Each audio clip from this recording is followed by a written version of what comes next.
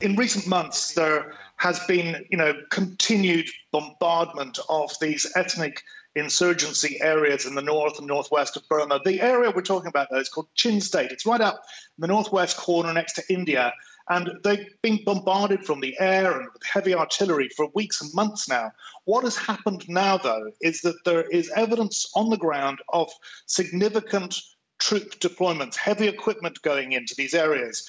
And attacks against the civilian population in Chin State is reported to be significantly increasing. Now, this has raised alarm bells among human rights groups and at the United Nations because it has echoes of what happened prior to the Rohingya genocide in 2017, when the Myanmar military attacked civilian populations there, driving 1 million people into neighboring Bangladesh.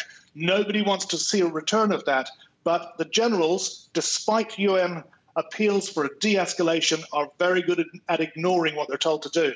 And Jonathan, can you put this in the wider context of what's been happening in Myanmar since the February coup? What has happened in recent weeks and months is that there has been an intensification of civil conflict. This is IEDs, explosive devices going off in major cities, Yangon, Mandalay, elsewhere in the country, and assassinations of individuals who are deemed to be, in cahoots with the military.